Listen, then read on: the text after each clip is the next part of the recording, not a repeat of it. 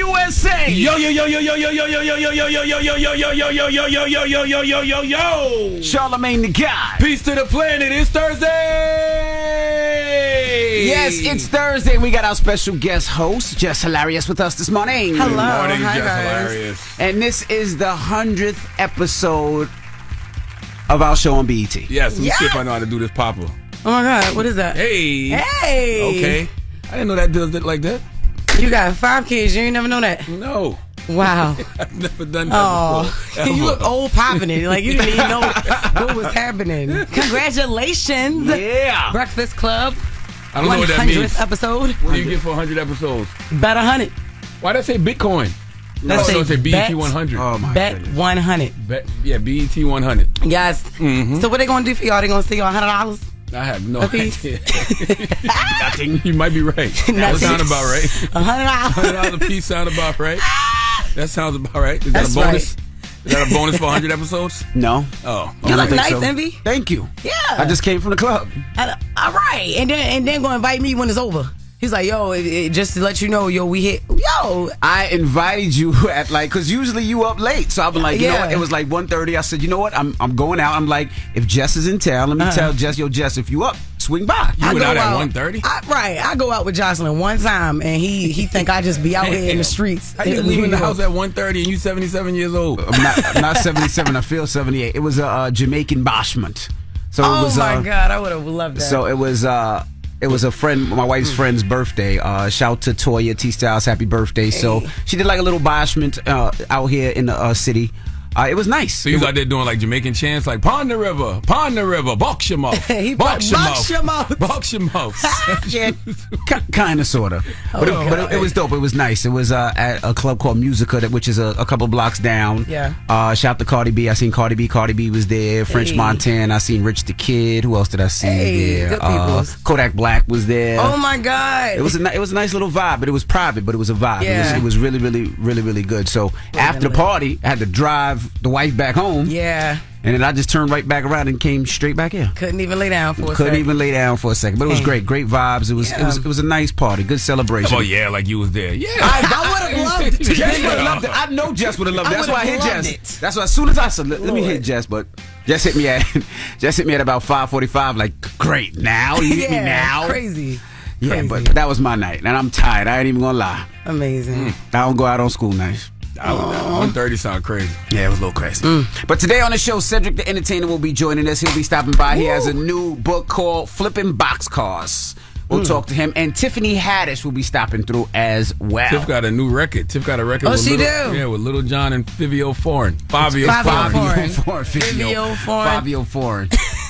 This guy. You stop, enjoying yourself yo. over there? I do. A clown. What you mean? Yo. He's a dope. It's not even hype in here. No, it's Y'all not. just being clowns in the morning. It's not. Bring me some more, Tim. It's not. Ain't no more? No, it's no more. Damn. Here you go. Here's one more. Here you go.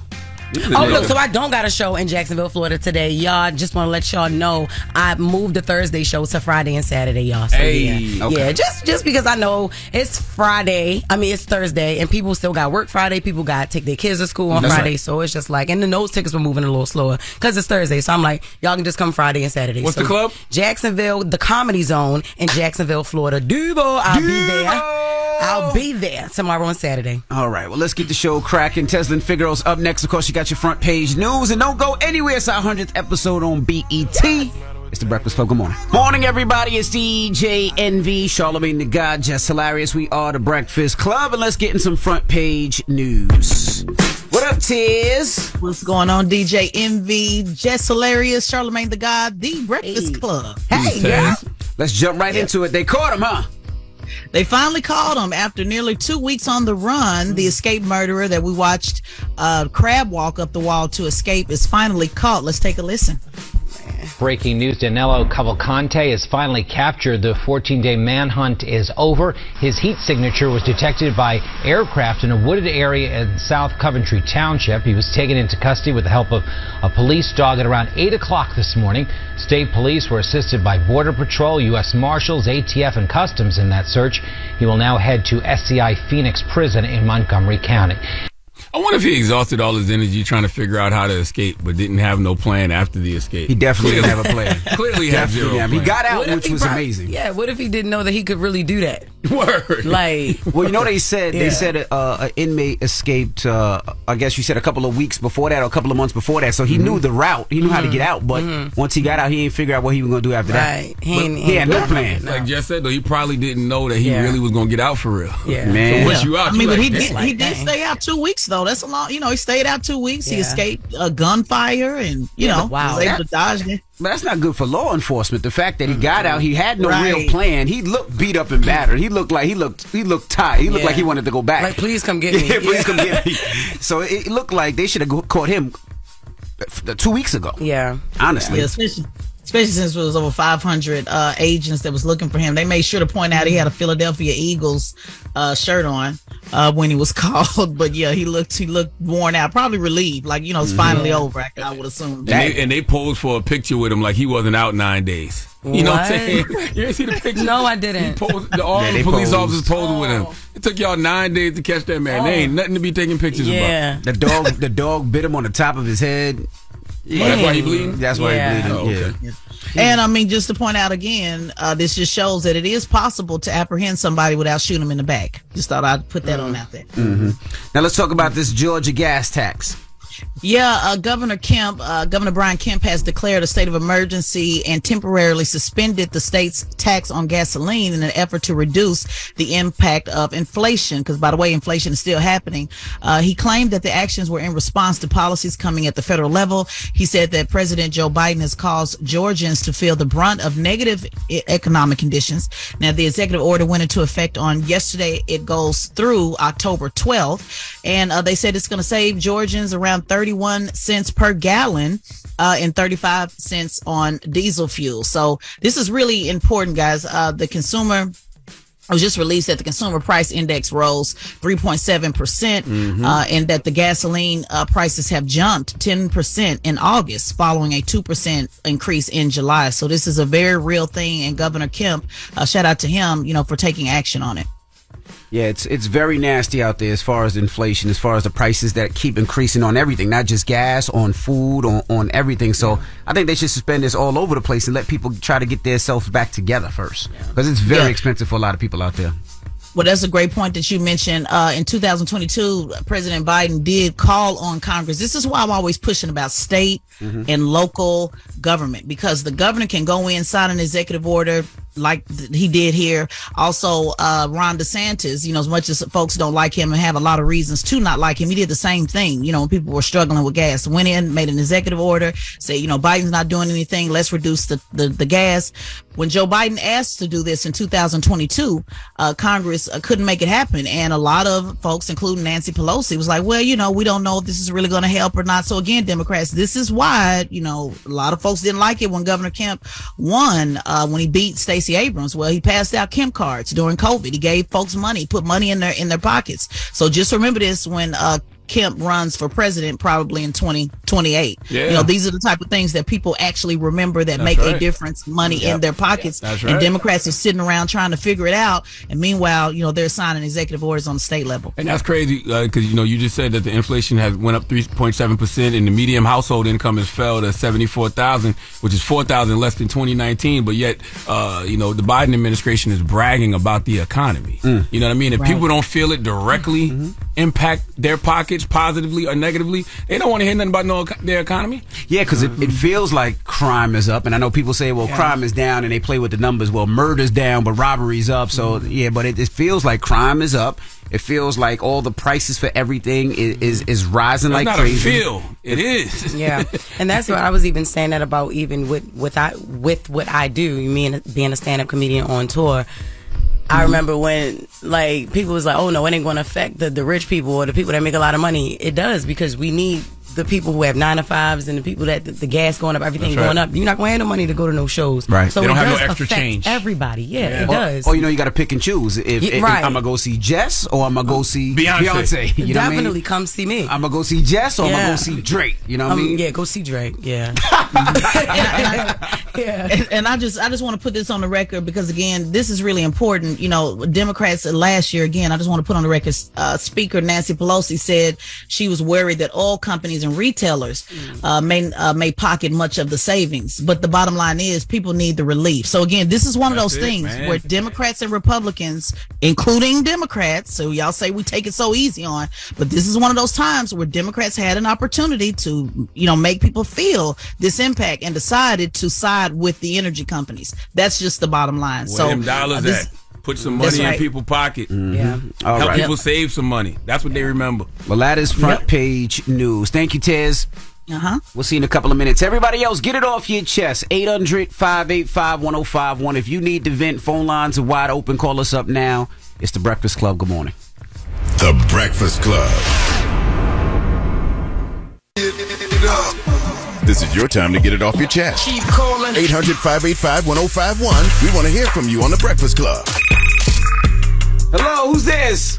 Hey, peace and blessings. Glory to God. You know, Sean Stone is on the radio. Hey, Sean Stone. Sean Stone, what up? Hey, good morning, Jess. How you doing, beautiful? I'm good. How you doing? Hey, Jess, I'm good. Hey, Charlamagne, what's up? Envy, what's up, man? What up, brother? King? Yeah, hey, Jess, you about to get pregnant soon, Jess. You gotta stop booty popping on TikTok like that. I don't even be on TikTok. Who done stole my video and put it up there? Booty popping get you pregnant? Yeah, why would you say something like that? My sister. You got a new boyfriend, right, guys? I don't have a little boyfriend. I have a man. He said a new boyfriend. Oh, right, yeah. I You got a little boyfriend, huh? Okay, yeah, I do. I have a boyfriend. Yes, you're right. I'm not Trav. You know, last time Trav was on the radio, Trav said he gave birth to you and Jake Lee. I don't know what that means. I don't know what he's talking about. But yes, I do have a boyfriend. You're right. But I ain't not wrong with me still booty popping a little bit as long as y'all don't see. If I was your boyfriend, I would leave it in. Oh, okay. That's why you not, Sean. If I was your boyfriend, this guy's crazy. Beat him up. Well, I want to talk about Tyrese. Hey, y'all ain't tired of talking about that man? I was ready to say, y'all not tired. I am. No, because I didn't get to talk about Tyrese yet. You know, I get the receipts that Tyrese was talking about. Evie, you know that Tyrese was saying to your wife that he got a new car and he bought an island? He was flexing, bro. he was trying. But look, let me tell you, I made a deal with the people in the background that I won't talk about Tyrese anymore. All right, I got you. Not the background up here. I'm talking about people in the industry. They had a private call and told me don't talk about Tyrese anymore. So I'm not talking about Tyrese anymore. That's right. The Illuminati called him and they said y'all got to stop because it looked like an old school industry level world. And they're making the block hot. They're making the block hot. He's lucky he wasn't Maxwell though. You don't want to talk about Maxwell. Will never say nothing about Maxwell. Your family, man. Never wrong with Maxwell. Shout out to Maxwell. All right, hater. Bye to Charlamagne, the hater.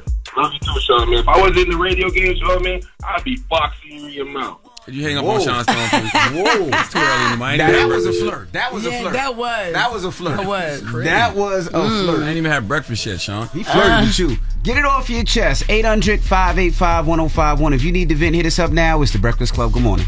The Breakfast Club. It's a new day. This is your time to get it off your chest.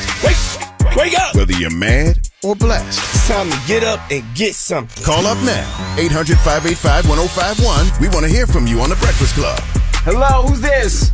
It's Jack. Good morning, Breakfast Club. Hey, Jack. Good morning. Get off your chest.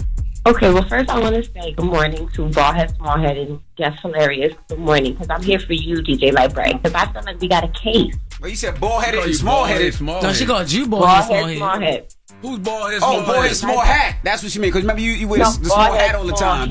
No, she's not. Shut up. She said bald-head, small-head. For you. Who you talking to? But DJ Envy.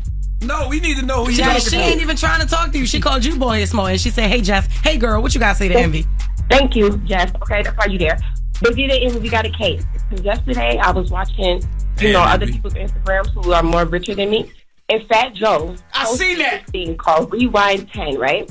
And he's got this little Beijing things for the Dominican or for the Puerto Ricans. He's got pink representing for the black. I saw that. Rewind. Right. Oh, you know I'm getting me some of that for Envy. 3 white boys. He got whatever DJ Khaled is, but he don't have DJ Envy representing for the Dominicans. Oh my God. I seen that. Now, representing for the Dominicans, I'm not Dominican, but I was kind of hurt. I seen Fat Joe, I seen Khaled, I seen Tank, and then I seen a couple of brothers I didn't even know. They definitely should have had me on there. If that company's listen, I don't know how you don't have me.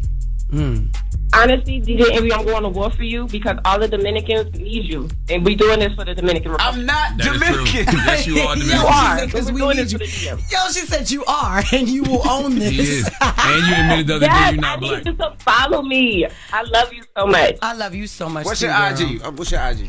The HCS_bakery.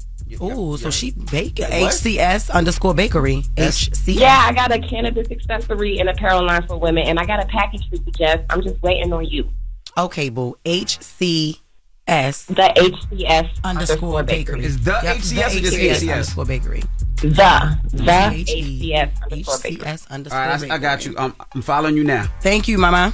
You're welcome. I love y'all. Have a good one, Mama. Even you, boy, head, small head. What did that even mean? Yeah, you are bald with a small head, but she got the small head, bro. That's wrong. Hello, who's this? Hello, who's this? This is Ty. What's up, Ty? Get it off your chest, Ty. Alright, I'm calling because next week is my 1-year anniversary with my wife, and we have no idea what to do. 1-year anniversary with the wife? Y'all got to work? Yeah. No, it's on Saturday. Money's tight, so trying to figure out what to do. Enjoy each other.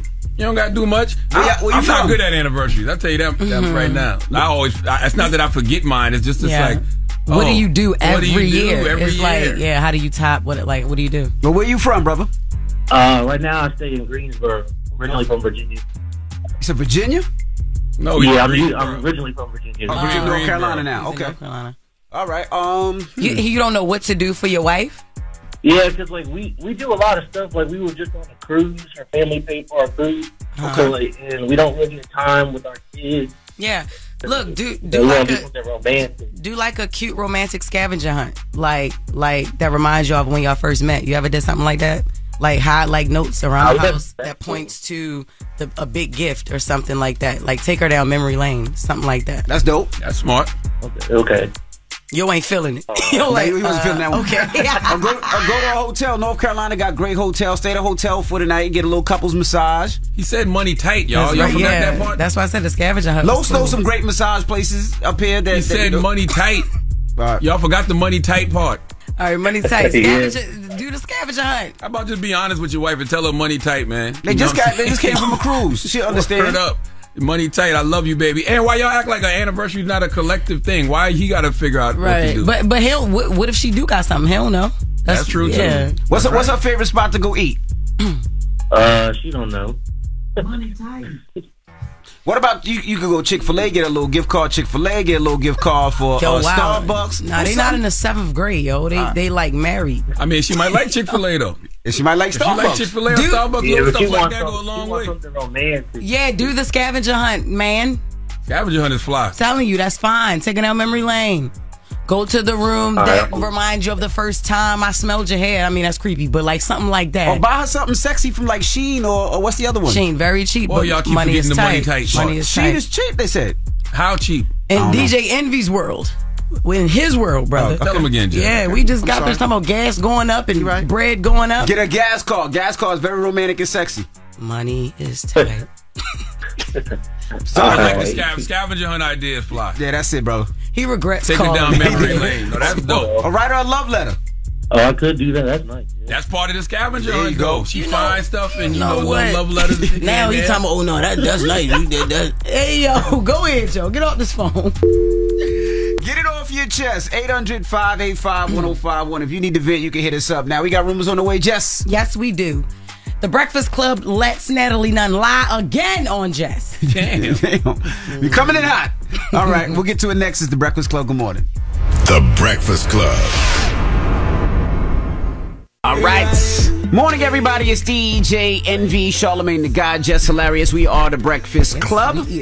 And let's get to Jess with the mess. News is real. Whether it's Jess Hilarious, Jessica Robin Moore, just don't do no lying. This is the Rumor Report. I don't do that. Stop. It's just for the mess. I know this is real. Allegedly. Breakfast Club. I know they know the difference. Keep it a stop. So the Breakfast Club allowed Natalie Nunn to come up here and lie on Just Hilarious. That's not true. We have audio. It is true. Red, play it. Jess started off by saying that Tanisha was her favorite from Bad Girls Club and that I shouldn't be running Bad Girls Club over at Zeus. That's how it started.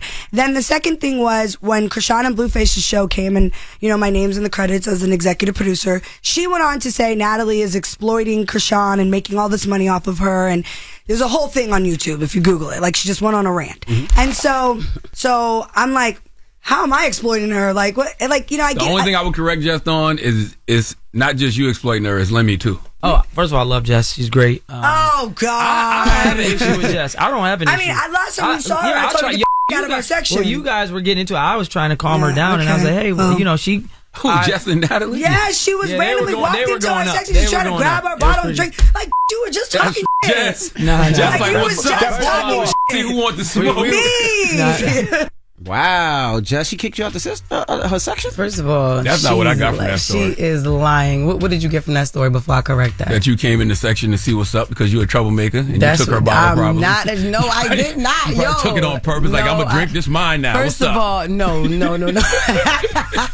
No, I would never. I don't even do that. I had my own section, which was sitting in front of them. We were right in front of the stage, and then Zeus was right behind us. What happened, this was at Tycoon Weekend, 50s Weekend in Houston last year. Baddies came through and two girls had walked through my section. Jackie Long was escorting them in. Two of them walked through. Now, they were drunk. I did tell the one girl, don't walk through my section, walk around it. So she mugged me and just kept walking. But they little girls. So I'm like, I'm not tripping. As long as she don't do nothing, I just walk around. So they had to come back out, come back in. They walked through again. I mushed the girl, Jackie Long, like, yo, chill, don't. I mushed her. She ran over there and told Natalie what happened. Like, Natalie was her father or something. And I'm like, yo, you don't do that. So why you say like Natalie was her mother? Why you say, but go ahead. Oh, yeah, it could have been either one. I'm sorry. But so she ran over there, like, no, I didn't even go over there. I saw that happen. Natalie looked. That's when she saw me. Bobby Lights, who I like, he's cool. He came over and was like, Jazz, you want to take a shot with us? Want to take a shot? And I was like, yeah, whatever. That's cool. I wanted to go over there anyway. Exactly. So all right, that's fine. Exactly. I went over there.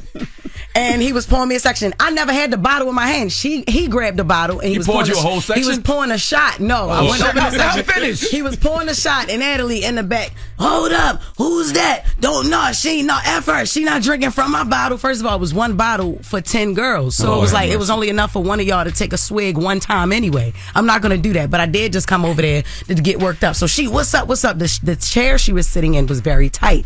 So she couldn't get up. So she gave up and she never got up. So I'm like, what's up then? And I walked past Bobby. Lamel grabbed me like, no, come on, let's take a picture. Let's take a picture. No, he's like, you need to calm down, whatever. So he de-escalated the situation, him and their security. And I went back to my section and that was it. We took the party outside. That was it. So I was absolutely right. You came to her section to see what's up because you were a troublemaker. She got invited to drink and she said, sure, Bobby Lights, I'll take a drink with you. She used that as an excuse. Shut up. She used that as an excuse to go over there because she wanted to go over there anyway. And whether Bobby was trying to be sneaky or trying to instigate something, I don't think so. He just wanted to come up and I took the invite. I'm like, okay, cool. And then that was it. I walked up in there like, what's up? But I never touched their bottle trying to drink it. Y'all ain't got no reason to have no issue. No, we don't have an issue. I just don't particularly care for her. Yeah, over you just critiquing the show. And Natalie, I said that Tanisha's my favorite bad girl because she is my favorite bad girl. And yes, I did give you some flag about you exploiting the girl, Krishan, and I also did say Lemmy. If people don't like Mona Scott Young, they can't like Lamel. I agree. But that's it. That was it. That was all. Okay. Bow Wow admits he regrets missing prom in college due to fame. On Wednesday, Bow Wow took to his Instagram stories with a message about his desired experiences like going to prom, going to college, and joining a fraternity. Yo, this next line is crazy. According to the 36-year-old, people think he has it all. But in reality, he just wants the simple things. I'm just like, it's funny. People think he has it all. No, we thought you had it all, but you started lying and then like the jet thing. And remember, yo, when he was in front of the school. Why you doing he was this? Like, he was like, yo, this morning. Why you doing this to these kids behind me. They don't even know it's me. And they didn't even care. Why you doing this? You acting like you ain't never lost your mind in the Scream Tour. No, I did. Loved Bow Wow. Loved him.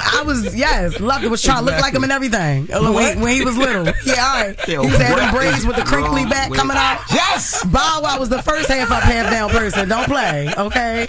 But yeah, like what he was saying I thought was interesting. You know, he said he just woke up thinking to myself, like, damn, I've never been to prom nor college. I want to pledge so bad. I wish I was a part of a fraternity. Y'all think I'm lucky because of my lifestyle, but I really want what y'all have. He was real sad about that. He missed things like that. I get what he's saying. Yeah, he didn't get to have like a childhood because, you know, he misses the experience. Biz. He probably goes out when they shout out the HBCUs and the college. He misses those experiences. You know, he was a childhood star early. So absolutely. That's why Michael Jackson was put on, and I'm not comparing Michael Jackson to Bow Wow. Yeah, absolutely. That's why Michael Jackson would put on disguises and just want to go walk around a grocery store. Right. Yeah. Right. Wow. The grocery store? Never heard that one. Yeah. Okay. But yeah, I mean, like he obviously think he misses something, but I think he's going to get to relive that with his kids. He got a son, he got a daughter, all that's coming up. He can literally live vicariously through his children. But it's not too late now. He's 36. He can go be normal now if he want to. What, ICDC college? He can't wrap it up right. That's where he should have went with Romeo. I don't know if he can still pledge, but he can still go back to college. Yeah, he can pledge. He can still pledge. He could pledge. Bow Wow, you got the rest of your life to be normal. But he can go back to college now. He can go back to college. Yeah. He lives in Atlanta, so he can go to That's HBCU out there. Morehouse, Clark.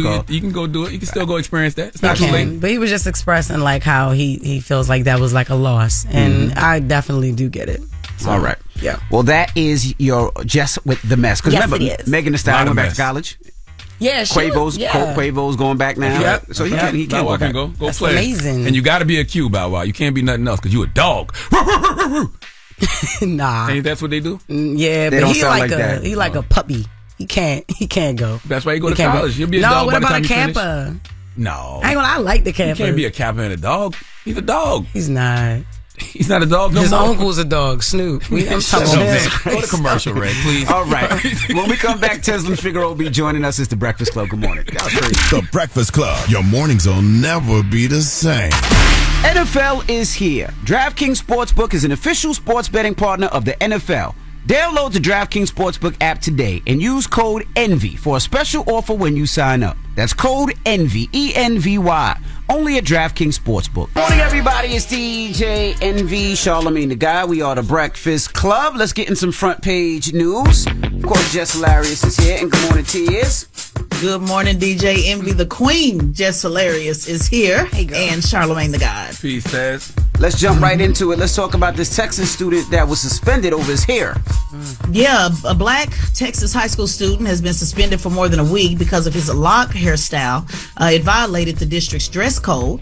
It could be a test of the new discrimination that they're banning these hairstyles across Texas. But Daryl George, he's a junior at Barbers Hill High School, received multiple disciplinary action about his hair. And so finally, he refused to take it down. So they gave him a suspension. Now, they said this is the same week that the Crown Act went into effect. Now, the Crown Act is a law prohibiting discrimination based upon one's hair texture or protective hairstyles, such as locks and braids, that went into effect. Shout out to one of my partners, Shirley's Kitchen Cabinet, that pushed the Crown Act to pass, which it did. But this did not violate the Crown Act because it says that this particular violation was because male students, their hair cannot extend below the eyebrows or below the earlobes. So it's not in violation of the Crown Act. But it is in violation of this policy. So the question now is, should there be amendments to the Crown Act to cover men and their hair going below, their eyebrows or below their earlobes? I can't believe we're still having this conversation in 2023 about people's hair. Yep. That's crazy to me. Yep. We are still having this conversation in 2023. And as a side note, I had to have the conversation as well with my daughter, when she was cheering. And the requirements, I think I mentioned this before, the requirements of how your hair has to be, in a very high ponytail. And a lot of the black girls, had braids or, had different styles that you just couldn't pull up. And she said, well, that's the standard. And I would have to ask, well, what is the standard based upon? Whose hair is it based upon? So this is a real thing that happens in these high schools, real things that happen to these young men, football players and people that play basketball that have different, natural hairstyles that, yes, they still are fighting this at schools across the country for sure, particularly in Texas. Yeah, I know even with Logan in school, I remember when he had cornrows and they had a problem with his cornrows when he first went to school. Mm-hmm. We didn't take him out though. It was what it was, but this is crazy. I'm still surprised we're having this conversation about hair. Yeah. But what did they say when you said they had problems? Was it against the uniform or? They said it was against the uniform. There was a couple of things, but we said this is his hairstyle. He wants to wear his hairstyle like that. Some of these kids have stupid looking, the mullet looking things. I said I find that offensive. Those mullets seem offensive to me. I don't like the way they look.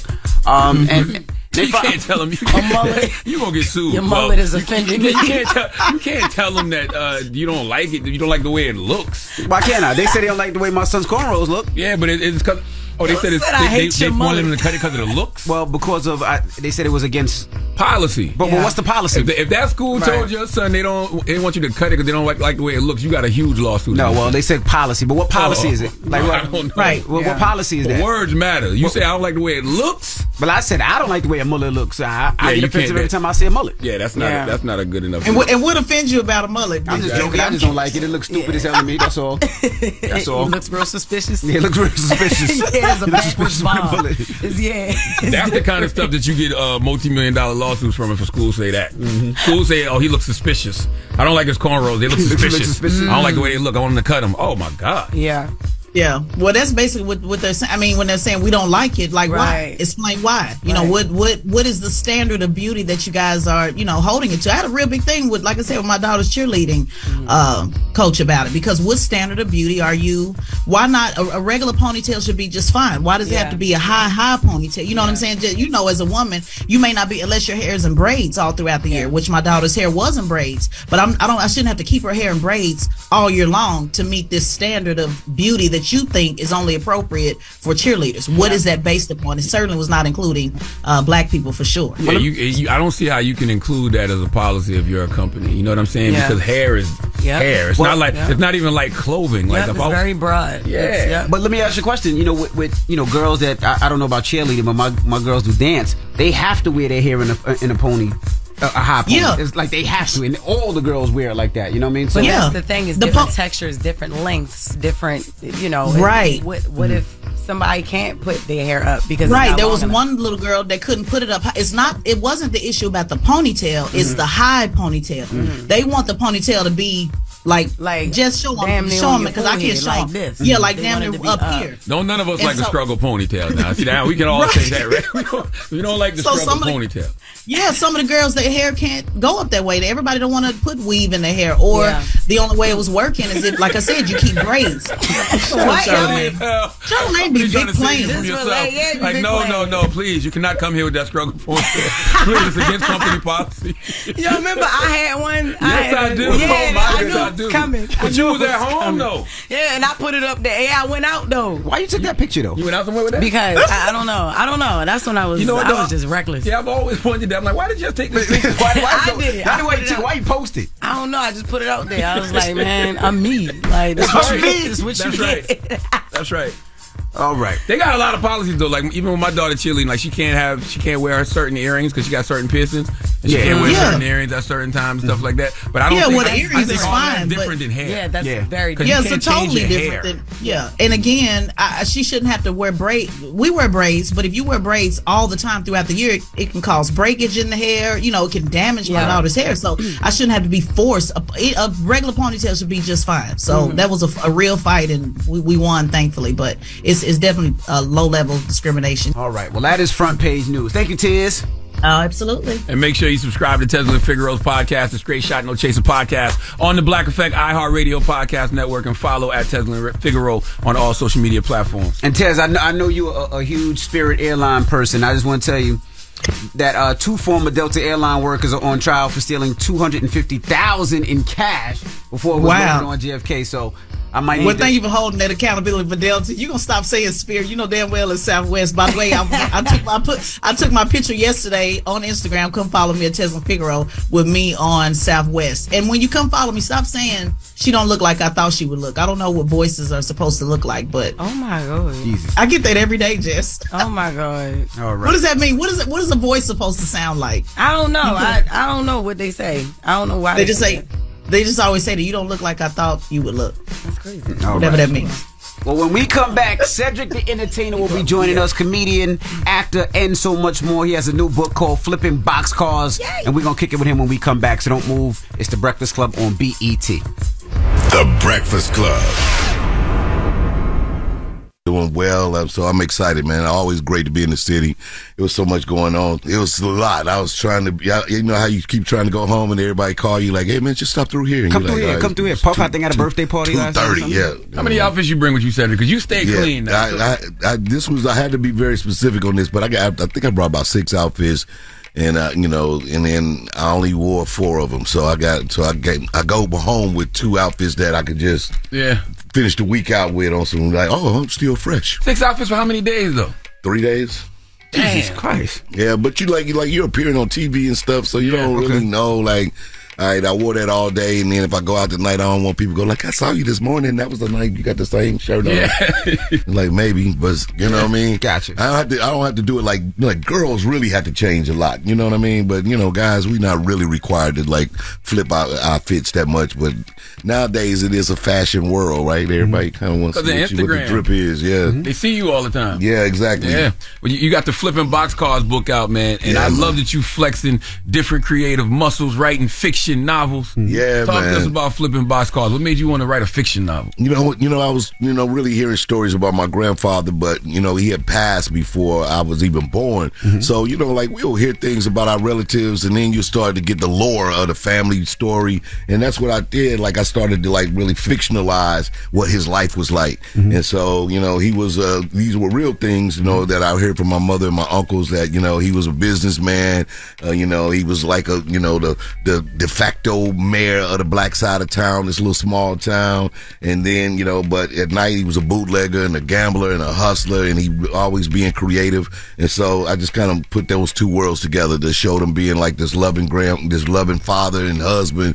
And then he had to go and do what he had to do to make his dreams come true. So he gets caught up in a caper. It's like a crime caper where he's got to take this bootleg liquor from a train. So that's the boxcar trains. And then he does the dice with the 2 6s as a boxcars too. So that's why he's flipping boxcars. Well, that's the most important thing about the book, right? The dynamic, because that is the black struggle in a lot of ways. The fact that, I'm a family man and I'm trying to do all of this for my family, but I got to go out there and get it by any means necessary sometimes. Don't make me a bad person. That's right. I mean, we all, especially black men, we kind of always relegated to that. I mean, even when we think about the people like make it in the music business or whatever, most of them have that other past where they was like street dudes, but we never saw them as that way. Like we just appreciate that they great artists and they did what they got to do. And so you think about post World War II, pre-civil rights, black man, that's what I love the story is that he had traveled, he had been in the world, and then you come back to a pre-civil rights America, you just can't be put back in the same box. Once you left, you can't tell me I can't come through the front door, bro. I've been living in France for 6 months. I've been doing this. We've been fighting in the war for the whole country. Tell me I got to go through the back. Like I don't, so these kind of guys, they had that will to want to be great but being relegated to the racism of the time, Now, did you write this during the pandemic? Because where do you have time, and when do you have time to write a book? Yeah, that's when it started for sure. It took like 2 years. We did that started it in late 2019 and then, went through all the drafts and then, then you time it out when you want to release it. So. And what gave you the idea to do it? Because it's like between comedy, at the time, writing, acting, and everything that you were doing. When did you say, you know what, it's time for a book? Was it sitting at home doing nothing? Was like, I got something to do. Yeah, the thing is that, like I've been developing TV shows for me. We've been producing a lot of shows, my shows, the Johnson on Bounce. And so I was developing this as a TV idea when I first started.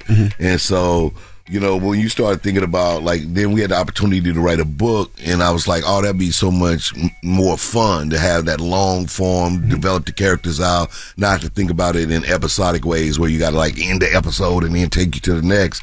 Here, I just introduce you to the characters, let the world live, and then hopefully people love it. Like even the way I ended, it's got like 3 cliffhangers. It's definitely a cliffhanger. So it's like, you definitely want people to be like, what happened to the story? So, I likened it to Walter Mosley. There's, the Easy Rollins characters, the Devil in the Blue Dress. I love that world, and that's what we, I just kind of try to emulate that feel. That's what it was. When it comes to storytelling for you, what's the best way to tell a story? Stand up, movies, TV, or writing fictional novel? You know, I mean, this book was really a great experience. I had never really, done a fictional novel. And I mean, the idea and what it took and the way it turned out, in my opinion, I love this book. I love the process. I love telling people, about it.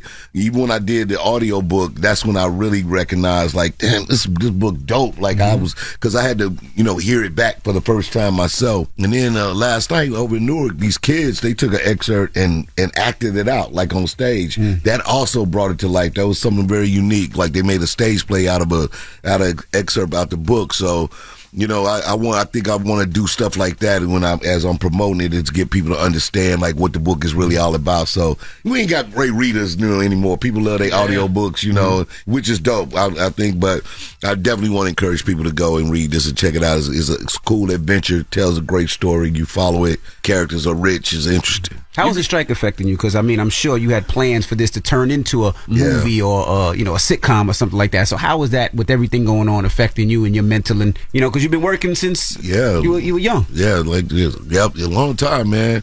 But, the strike is just really gotten way longer than what we think. And it got really real for us the other day, because they start pulling everybody production deals. So the things that we used to have, they shut all that down the other day. So it's one thing to not have work, and it's another thing to now not be able to pay your employees, people, they just really shut it all down. And so, and you got people that's been with you working, you love them, you got to figure out their well-being now. So, that those things became really real. And I think that, I don't know all the issues. I do know that it's not enough transparency on the money side. We don't get to know what these companies make, especially the streamers. And so, the evaluations of how they pay you, who's hot, who's not, is based off their own algorithms that they don't have to share.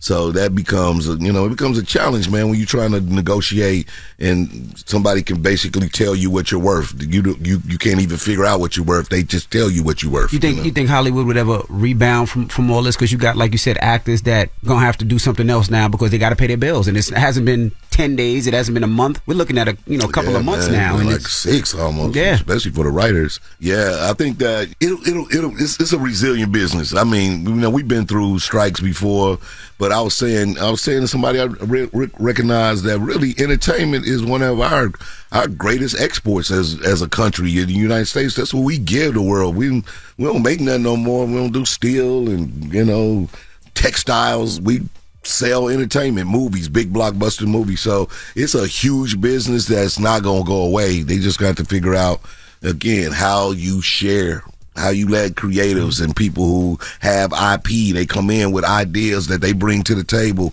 and then y'all say, all right, let me give you this one check and then piece you out. And with AI too, that was the other thing, the idea that I can take your intellectual property, your idea, your identity. They want to take people's identities and duplicate them in AI and be like, I appreciate you, thank you, move on. That's cold-blooded. Mm-hmm. These things have to be resolved, and, I guess they're much harder than they sound. People, feel like, and just give it up. But I guess if you was on the other side and you didn't have to pay 9 people to write a script, then you're not going to pay 9 people. Right. You're going to pay 1 and then put that computer on it. Your situation unique, though, because you can just go back on the road. Yeah, stand-up is great, too. But, so, I love the opportunity that, I got a live business, so that's dope. That's a part of the whole makeup. You got to keep stand-up alive. A lot of people, when they get big, they stop doing that as a craft. But I love to go out, man. We had a fun tour that we ended in May.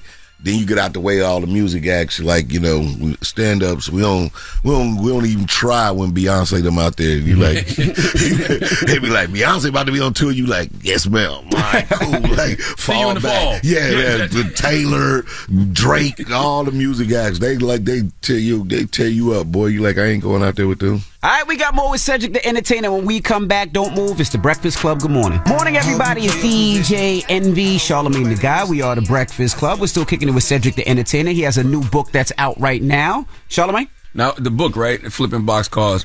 What life lessons can somebody learn from rolling dice? Oh man, now from rolling dice, really it is, I think that the idea of rolling dice is the experiment of looking at what's your chances to actually accomplish what this goal that you want. Right? And it's a stroke of luck, but people love to play those angles, the numbers, the chances, and they bet against themselves, against the others. They bet against the table at times.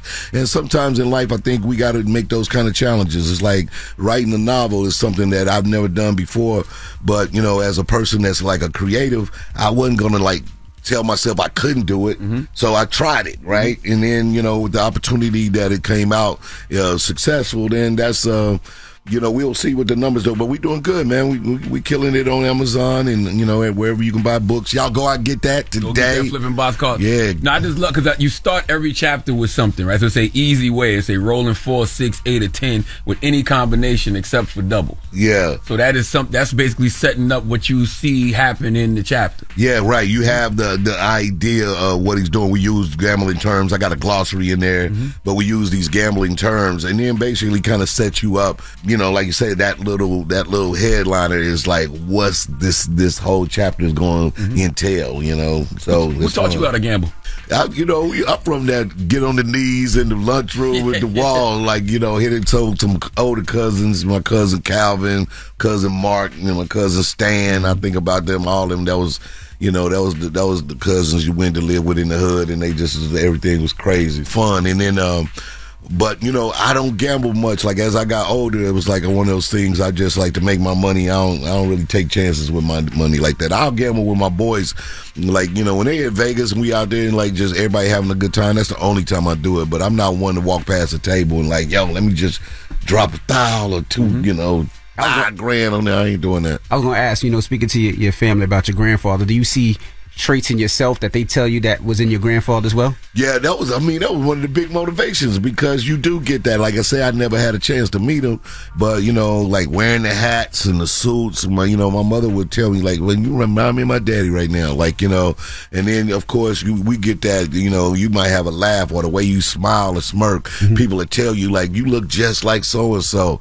And so, I'd say that in the acknowledgments, man, that I really encourage people to go back and start talking to their elders and the older people in their family, because you'll find out a lot about your own self, because, like the fact that he was such an entrepreneur and he was a person that really wanted to see himself in a bigger life, but, was, kind of like, submerged by the times. I feel like I got that spirit. I don't know where it came from, but ever since I was a teenager, I never wanted to be like a person that had a job. Like I was like, I got to figure out how to hustle it. I wasn't no street dude, but I still like trying to sell shades to people and sunglasses. Like you find out that hustle. You get the sunglasses on the low at one place, and then you go and try to sell them to the people at the park when they out riding around. Like, yeah, I got these Gucci's. They not really, but they look like it. Do you feel like or understand your grandfather more? A little bit for sure, but it is a fictional tale. So, I only had a few stories. He definitely was, from a generation where he didn't have a lot of friend groups left, so mainly my uncle, my mom had passed in 2015, but before then, a lot of her stories. But, to get, when I started developing this book, it was mainly like close relatives, and they were teenagers and kids when he was doing his thing. So, but my Uncle Mel, he actually, got to the age where he can go and hang with his father. So he'd be at the gambling house in the back, or having to run errands for people. So, he was talking about that scene in Harlem Nights with a knock on the door. He was like, that kind of stuff was my life. Where, I had to come in and knock on the door, and my daddy need this, and mama need that, I'd leave, I was going to ask, with the King of Comedy, such a special tour, right, when it came out, and everybody was so excited. People always ask, who would be the new Kings of Comedy? If you had to name 4 new comedians that you could see, that you love. Like new, or just people that's hot? The thing is, the idea of the Kings of Comedy, these were it was like the guys that was at the top of their game. At that time. Right now, that same group probably still, Kevin, Chappelle, Rock, Me. Damn right. You forever a king of comedy. But you know, I was talking to Jess last night. She was like, man, I want to be there for Cedric, man. He's the king of comedy. I thought she was gonna be here. I love Jess, man. That she one of these people that, like, again, these new voices that came on and just really dynamic and, you know, got her own lane. So, you know, I was looking forward to her being here. She wanted to meet you bad. She was like, I never met him. He's the king of comedy. I got to meet Cedric. Yeah.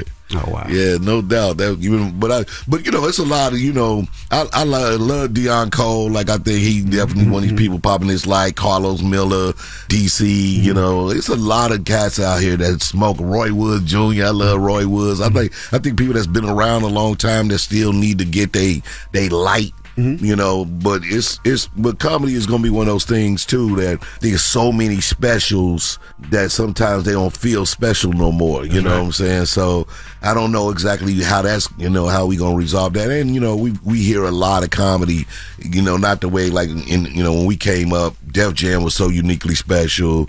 Being on the Apollo was uniquely special, but now, you know, you got Netflix and it's just a special. You just flip through there and be like, oh, you know, dude had a special right here. So you find comedy just being so readily available that it's too regular. It's not an event.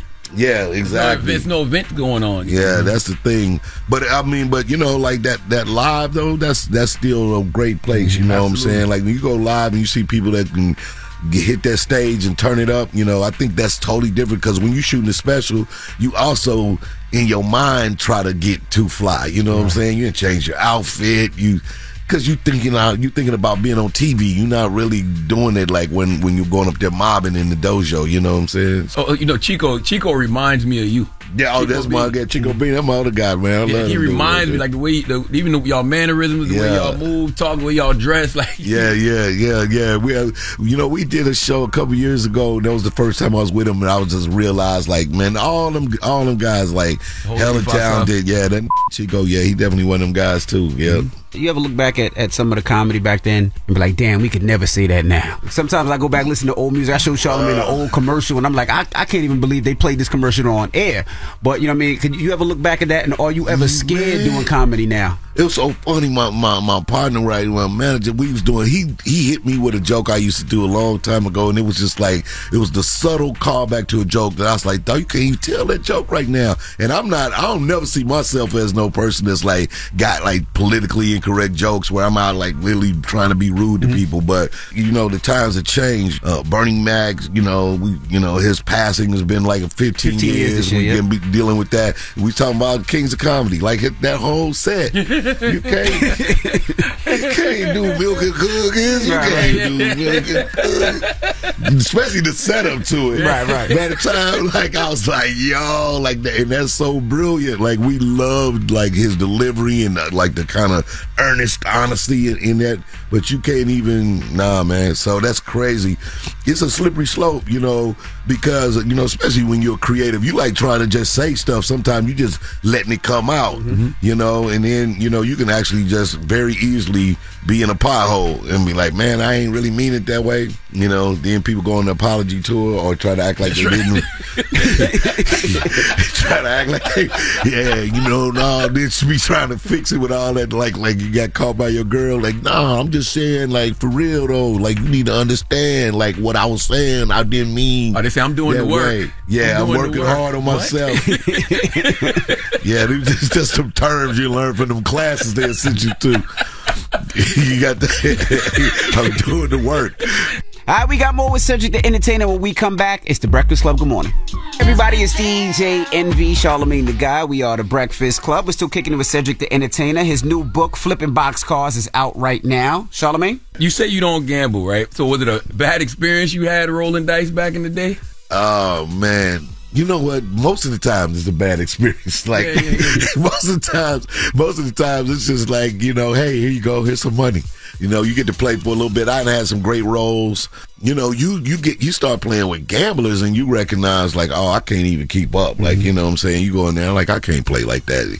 But it was just one of these things that for me, the odds and put my money on something that felt like I'm just waiting on a whim. You know, I do that on the lottery tickets when it's a bin. That's it. I'm going to do that $20 at a time. That's right. And if I hit $1 billion, then I'm good. But if I don't, then it's $20. But I'm not getting ready to throw $5,000 on the craps table. That's not me, man. How many names did you have to change to protect the guilty in this book? Oh man, a lot. I definitely checked. I kept my grandfather and then pretty much and my grandmother's name, but then everybody else I kind of changed.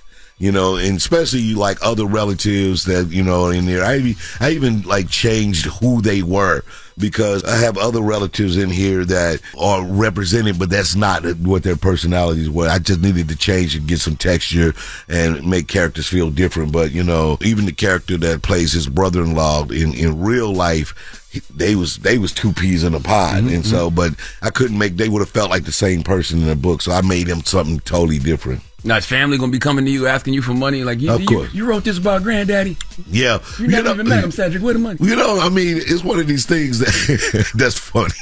It's funny that, yeah, but it is a family thing. Luckily for me, like my sister was rocking with me the whole time, and she's like that protector of me. Like if anybody come for me, my sister gonna hold it down. She like, nah, school back, you know. So, but you know, normally it says, you know, this was a creative process. This was something that me having an idea. It's not about the family per se. It's a story, but it was like this was an opportunity that I had, and so I'll try to take care of people though. Like my uncle, who helped me like a lot, I'll make sure that he get some stuff off this book. My sister, people who like really helped me. I think that's you know, it's only fair to make sure that they get, you know that they love, get acknowledgments, and not just acknowledgement in the book, but, you know, monetarily too. But you know how to say no, because you've been getting money. Yeah, no, you've been doing well for a long time. Yeah, I definitely know how to say no. Like, I can say nah. Like, nah. I'll go past no. Nah.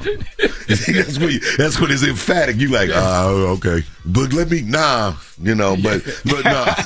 But definitely, you know, like it is one of those things where, you know, I used to have a whole fund for the family. It was a very specific number. Really? Every year you put it in there. That's what's over there. How much was it, if you don't mind? $25,000 every year. But people can get it, you know, like but they had to deal with my sister. So like you had to figure it out. But that's smart. But $25,000, whatever it is, you can go there, you can qualify for it, and not all at once. Well, I mean, because you late for your car.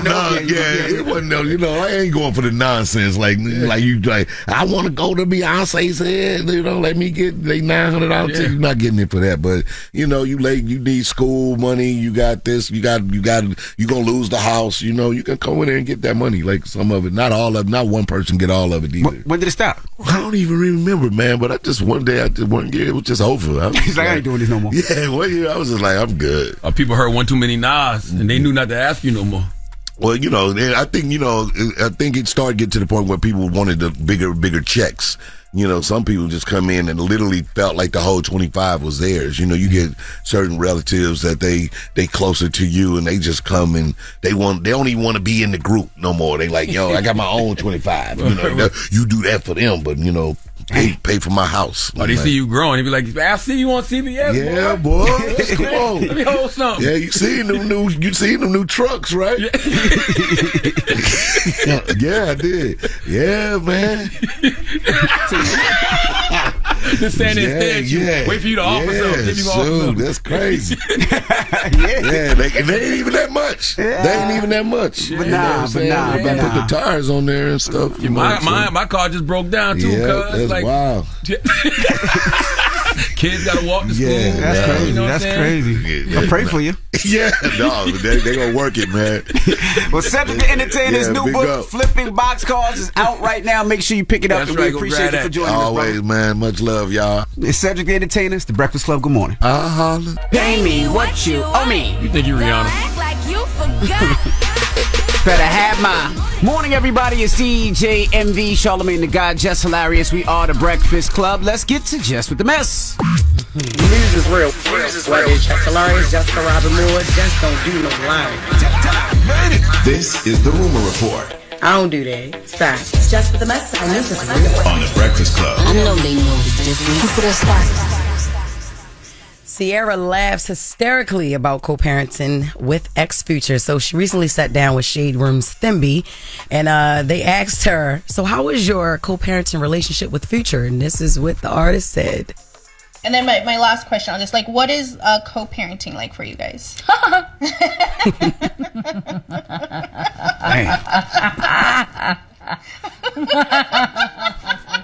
Jesus. I'm done. Awesome. They're still laughing. Yeah. That was the answer. Awesome. Future in the vocal booth right now. Metro Boomin got a beat queued up for Future right now. Okay? Yo. Everybody about to get it. Oh. Right? Definitely Russell Russell about to get it. Yeah. Everybody about to get a bar too. And I'm glad that she can laugh about it now, though. That's amazing. I don't know. To me, I feel like she said all that she needed to say. Us women understood exactly what that was. Oh, us men understood it too. Oh, you understood it too? Okay. That's actually worse than saying something. Than saying anything. Like, but it's great though. No, he can never say she said anything though. Damn. So what is he gonna be writing about? He gonna sample her laughing. Her laughing. Yep. And had to pay her. Shoot, yep. Give me something for it. Kelly Price defends Tiana Taylor after reports of Iman Shumpert infidelity allegations. I read that real good. Let me read that again because that rolled off my tongue like there you go. Yeah, no. She was practicing for 10 minutes, y'all. Kelly Price, all right, don't matter. Kelly Price defends Tiana Taylor after reports of Iman Shumpert infidelity. You should have let it go. You had it. God humbled you real quick. Infidelity allegations. God that said was you good. can't That have it all. off, so we're going to edit the second one out. That's all. God said you can't have it all, Jess. All right? So this is pretty interesting. We have audio of what Kelly Price was saying when she was jumping to Tiana Taylor's defense. She's not a side piece. She's not a side hoe. She's a wife. They have a family. They have a home. They own businesses together. If anything is worth fighting for, it is your family, especially if it can be saved. Mm-hmm. I just don't understand why wives get attacked so bad and side get praised. She's a beautiful woman. She's incredibly talented. Why say she's dependent? Why say she's one of these dumb black women that's going to always fight for black men no matter what the hell they're doing? Mm. Isn't that what we're supposed to be doing? Mm. So supposed to fight for them, because guess what? Every day that they leave the house, the whole world is against them. They should have peace when they come home. When they mess up, they should be held accountable. But that ain't our business. How about that? Hey, I'll tell you this. I have no idea who or what Kelly Price is talking about. Is even talking about? I was gonna say, where did that come from? I don't know nothing about this rumor she discussing. Okay, so Kelly Price went on IG Live to defend Tiana Taylor against a blogger who went in on Tiana after finding out about Iman cheating or whatever. Allegedly. Now, I don't know who the blogger is, and I'm not going to say who I think it was because that's not what I do. But she claimed that the blogger had called Tiana a side piece for coming to defense of her family. Now, I see that a lot. I do see when husbands get caught in the headlines or whatever, a lot of women, they will say, oh, leave him. Oh, girl, you better than that. Leave him. I never really see anybody egging nobody on to fix their marriage. I think that's what Kelly Price is kind of getting at. Okay. And she may have been the only person to see this blogger talk about Tiana because I didn't even see it. I didn't even hear this story. Never heard it, never seen it. I didn't hear it. I think sometimes you bring attention to things that don't need attention. Yeah, because I didn't know. And that, honestly, that's what I'm doing. Bringing attention to it. I didn't even know. Yeah, you're right. Is Kelly Tiana aunt, godmother? Like what's Nah, but I tell you what, she can't be making no remarks like that after she made a song like As We Lay. If anything, you inspired this man to cheat. Kelly Price did As We Lay? As We Lay. She remade it? Yeah, she remade it. She killed it. All right. That was one of her best songs. Well, it is not hers, but that was a good song. Maybe we need Tyrese. I think maybe Tiana and Iman needs Tyrese. That's what that is. You stupid. I don't Who the hell would use Tyrese as a marriage counselor? What kind of idiot would use Tyrese as a marriage counselor? Rashawn and Gia. Oh, shoot, I forgot. Never mind. Oh, no. All right, no. Damn, I forgot. All right. Moving on. Damn, I forgot. Moving on, sorry. Watch your mouth. I forgot. I didn't know. Before we box it. Oh, yeah, I'm about to box your mouth. I don't want your box nowhere near my mouth. Hopefully not after you tried to box Tyrese. I don't want you box his. You should have boxed his first. Oh my goodness. All right, listen, moving on. Last story. Tinashe addresses her song with R. Kelly. So Tinashe was on Zach Sang's show. Who talked about her song with R. Kelly? I don't know, but she said she was embarrassed about. Do we have audio for that? Attached to things that felt labely. Mm-hmm. Would you put in that category the songs you did with R. Kelly and Chris Brown? Oh, you think I would? I literally block out that R. Kelly song from my mind. I forget that even exists. That is so embarrassing. And I think the public perceives it as you doing that willingly and not understanding that you lack a lot of control in that situation. Oh yeah, of course. Yeah, you do. And especially when it comes to singles, like for example, that song with Chris. We all wanted it to be like this big moment, this big single. So I feel like in their mind, they were like, you need this support. And he was like their biggest artist they had on rhythmic radio at the time. And to me, I was like, well, this is a pop song. So I really don't feel like we should put Chris on it. Like that, I don't like that doesn't compute to me, but I don't know. Baby, Chris is pop. Chris is pop. Chris is R&B. Chris is hip hop. I think Chris is all that. He does all that. But I promise you, we never heard the song. None of us even knew about it until you and Zach Sang started talking about it. I promise you. Salute to that guy for doing his research. Tinashe said she tried to act like the song don't exist. I didn't know it existed.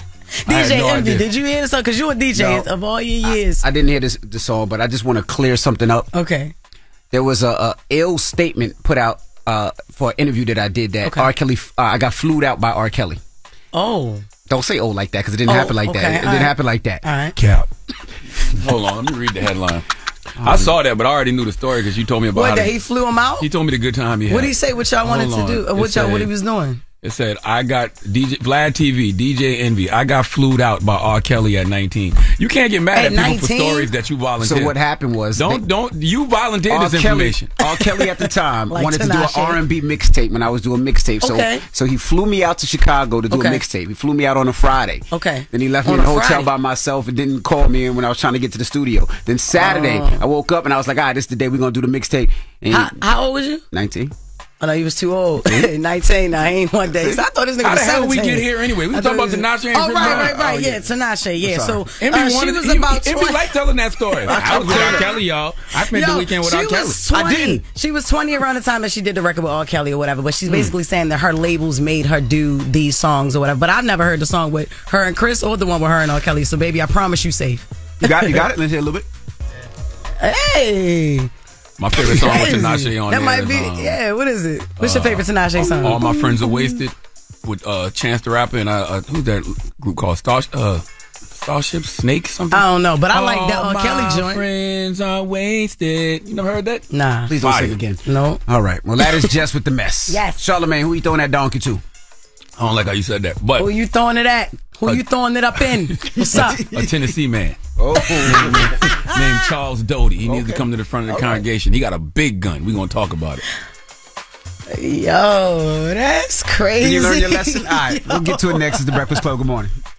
The Breakfast Club. Your mornings will never be the same. Hiring isn't cheap. With new hires costing almost $5,000, you want to get it right. 4 out of 5 employers on ZipRecruiter get a quality candidate on the first day. Get hiring right. Go to ZipRecruiter.com/breakfast. Don't be out here acting like a donkey. Hee-haw, bitch. Hee-haw. It's time for Donkey of the Day. I'm a big boy. I can take it. If he feel I deserve it, ain't no big deal. I know Charlamagne guy gonna have some funny shit say out his mouth. If you gotta say something you may not agree with, doesn't mean I'm mean. Who's getting that donkey? That donkey. That don't. Donkey of the Day right there. The Breakfast Club, bitches. You can call me the Donkey of the Day, but I mean no harm. Yes, Donkey of the Day for Thursday, September 14th goes to a Tennessee man named Charles Doty. Charles is 64 years old. Now, let the record show the president of the Fat Lives Matter Committee begged me to do this story. He said it could serve as a PSA to people everywhere. Now, when I read the story, it was no question to me Charles Doty should get Donkey of the Day, but the president of the Fat Lives Matter Committee wanted me to give it to the other party involved. Who was the other party involved? Well, it was the employees at Little Caesars Pizza. Let's go to Inside Edition for the report, please. One man allegedly went too far when he was told his Little Caesars Pizza was not hot and ready, pulling an AK-47 on employees and demanding his food ASAP. He points the gun up, points it at me. Where's my pizza? I want my pizza now. Kimberly Morrell told a local news station in Knoxville, Tennessee, that it was her first day on the job. The hangry customer, identified by police as 53-year-old Charles Doty Jr., reportedly became upset when he was told he would have to wait 10 minutes for a pepperoni pizza. Morrell says he left the store, went to his car, and came back with the weapon. Another customer in the store who had gotten her pepperoni pizza reportedly gave it over to Doty, and that was enough to make him leave. The employees called the police, who tracked him down and arrested him. We are not always hot and ready. Never freaking listen to that. We are not always hot and ready. Doty is in jail on a $90,000 bond, reportedly charged with aggravated kidnapping and 4 counts of aggravated assault. Now, Jess and Envy, when you hear that story, who do y'all think should get donkey today in this situation? The man who pulled the AK-47 on the Little Caesars employees because his pizza was taking too long, or the employees for taking too long with the pizza? Both. What? Both. You think both? Both. Who do you think, Envy? You can't pull out an AK-47 on somebody preparing pizza. That's what I would think. Absolutely. And you can't sell your business on 10 minutes, we hot and ready, and then it's 12 minutes. Damn, You but a can't. whole AK-47? No, I'm not justifying him doing that. No, not at all, DT. I'm not doing that. I'm not. I'm just saying that, he should get donkey first and go to jail and all that. But now y'all should know. If it ain't done in 10 minutes, that's false advertisement. Y'all need to be penalized as well. Just like the president of the Fat Lives Matter Committee. Wow. He feels the same way. He's not justifying violence, or pulling an AK-47 on people, but he's trying to tell me there's justifiable reasons to do what this man did. I disagree. I asked him why does he hate when his food is late, and he just went on a whole fat rant about the fast food industry. He said, well, first off, anytime you order food and you got to wait for it, you have to make food at home while you waiting on what you ordered. Who does that? Whoa, The fat man. He said it's like he said it's like an appetizer. And he said Little Caesar doesn't have appetizer. So I said, what about cheesy bread? He said it's considered an appetizer, but he looks at it as part of the hot and ready family. It is. And he said that not only could he see somebody pulling an AKA on fast food workers, he said who don't have the food in a timely manner. He said the rideshare drivers. He said because the rideshare drivers who don't speak English, he said because when you don't speak English and you call him to see exactly, when they call you to see exactly where your house is at, it drives him crazy knowing his food is minutes away, but he can't get to it because he doesn't understand what the person is saying. Really? Yes. Yo, I ain't gonna lie. Okay, and I'm skinny, and I just went through that yesterday. So he's definitely right. He's right. And when you hungry, and they put your food on somebody else's step, It's not enough to put an AK-47 on people. He also said everything on the menu should be customizable. He said what you put on the menu should be considered a suggestion. And he said like we should be able to mix and match meals. Like if you want a quarter pounder and you want to add a fish fillet to the quarter pounder, he said you should be able to do that. Yo, this ain't got nothing to do with the original story. Crazy. He put fish on top of the Big Mac? Yes. That's Under what French he said. fries? Yes. He just went on this whole rant, man. Jesus Christ. Dang. That's a heart attack. But this is exactly why the Snickers commercial hit so hard, because people really aren't themselves when they hungry. Okay, this man, Charles Doty, pulled an AK-47 on someone because his $6 pizza was going to take 10 minutes. He asked for a free order of crazy bread, and they didn't give it to him. So he left Little Caesars and came back with an AK-47. And do you know the woman he pulled the gun on? It was her first day on the job. I know, that's horrible. Come on, man. Can you imagine? No. This is a person excited to have a gig. Might have been a little young girl. Now she got PTSD. Yeah. Pizza traumatic stress disorder. She don't want to work at no pizza place. Jesus. Not Little Caesar, Pizza Hut, Domino's, nothing. Okay? She should sue Caesars. Somebody just delivered that. God. Man, I'm not playing with you, man. What is that? It's a note from the president of the Fat Lives Matter Committee. It says, furthermore, some other reasons. Why you write it on the plate? I don't know. And is that ketchup? He said, you don't own the sauces.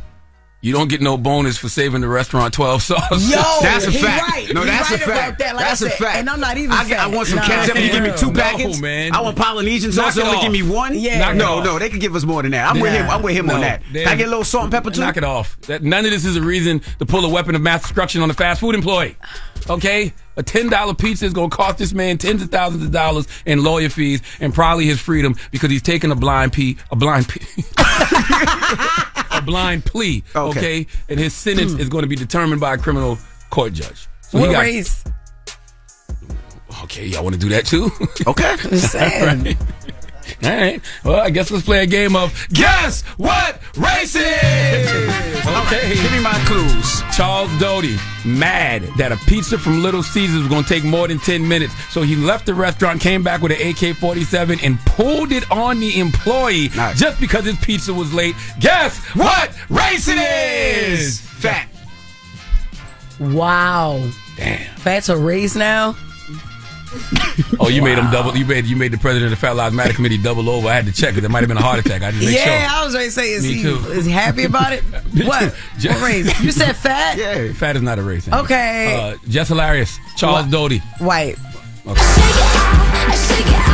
Who's closer? Jess Hilarious is absolutely correct. Charles Doty is Caucasian. And he's not fat. No? And fat is not a race. I know that. I knew that. But if I had to pick one, that's what I would lean towards. Oh my God. Please let Remy Ma give Charles Doty the biggest hee-haw. Man, cut it out, man. Hee-haw, hee-haw. You stupid motherfucker. You Did he just bring you donuts? A box of empty donuts. Well, it's two. Oh my God. Are they half eaten? With another note. Another plate. And mind your business. If I order 5 meals, don't tell me that's a lot of food. Nigga, I know that. Just put the order in. he getting some stuff off his chest. That's a lot of stuff. All right. Some stuff off his breast. Well, shout to BET. BET, this is our 100th episode, so we gotta, come on, get your thing, man. Shout to BET. You gotta take off the top, pause, and now just push this hard. Pause. Okay. Like you talking Yo, about Tyrese. I'm a woman. You don't gotta pause with me. Oh, you're right, you you're don't right, ever right. pause with the men. You pause with the women. Yeah, That's you're right, crazy. you're right. Happy 100th episode! Yo, they're gonna be mad whoever gotta clean that up. All right, BET, we'll see you tomorrow. Woo! See you tomorrow, BET. The president of the Fat Lives Committee. Oh my goodness. All right, when we come back, Tiffany Haddish will be joining us. It's the Breakfast Club. Good morning. I eat y'all. The Breakfast Club. The cheeks out at the VMAs, Tiff. I know it's my first time my cheeks out. Did you see my nipples too? I ain't see the nipples. I had nipples out and I had cheeks out. So I was ass out. I was ass out. What inspired that look? Well, you know, I'm pivoting into music, and what I notice is if you're doing music, you gotta have your ass out. That is true. All the girls are half if you're gonna make it in music, you gotta have that ass out. If you ain't got your ass out, you ain't gonna make it in music. That is true. If you a female in music, ass out. Damn. Now your single has random people like these people don't connect, but you connect them, right? I'm the connection. Little John and Fabio. Fabio Foreign. Now how was that connection? Do you know Bagats? Bagats is who brought it all together. He's like helps me put songs together. I've been working with him for years, and he was like, "If you could do a song with anybody, who would it be?" I'm like, Lil Jon. I always wanted to do a song with Lil Jon. Like ever since the 1900s, I've been wanting to know Lil Jon. So he reached out to him, and he was like, "What you know about Fabio?" And I was like, "Who's that?" And then he was like, he put me on. I was like, "Oh, I love his music. I know who you're talking about." He was like, I think we should get all that together. I was like, "Let's see if we can get them all together." Now the first time I don't think that's random at all, though, because Little John is crunk. Right. And to me, all of that drill energy and all of that, it all derives from the crunk energy. Yeah. It's called evolution. Envy. But when you met Little John, did you do that? Because everybody has to do that. You didn't do it? I didn't do that. I didn't do that. Because I don't like when people be like, "She ready," all in my face. Like, so I didn't do that to him. What I did to him was like, "Yo, I respect you. I enjoy you. You have no idea. I used to be the mascot in high school. I've done so many routines to your music. Matter of fact, let me show you one." And then I just danced right there on Sunset. What was the routine? Oh boy, let's see this. Yeah, we want to see. You got the energy. Let's go. You need the music? What song here you need? Okay. He couldn't say no to you after that. Say no after that. You got to do the feature after that. Well, he had already did it. Oh, okay. He already did it. He did it before we met in person. I'm glad you did this because I feel like Lil Jon is a person we don't celebrate enough, man. Yes. Like, I really do. I think he is one of the greatest producers absolutely ever. Tell the club closes. It's clearly based off true events. Yeah, the club closes. You hang out with me, That's right. I will stay to the end of the party. Yes, you will. I like a good party. Oh, you're that person that 4 o'clock you just like, why the lights on? 2 vodkas, good music, I'm dancing all night till people, it's like barely anybody there. When there's barely anybody there, that's the best part. You've been doing the music, though, and I don't think people realize, like, a lot of times when they watch your specials or the C Ready specials, you put your music on those specials. Yeah, I put my music on the specials. A lot of the TV shows that I'm in and movies that I've been in. And that one I did with Billy Crystal, I sang all through that. I've been talking with a lot of singers and asking them, how do you do this? I met Janet. I asked her, how do you sing and dance and do all that and not be where did you meet Janet at? I went to her concert. Okay. We're at the Hollywood Bowl in Los Angeles. LA, And then she had an after party, and I went to the after party. She told me she loved that I cut my hair. She said, oh my goodness, I love when you cut your hair. It's so beautiful. I've always wanted to do that, but you know, it's not like from my era, it's like frowned upon. It's frowned upon to cut your hair. And she's like, I just love that you did that. And I'm like, thank you. Now tell me your magic.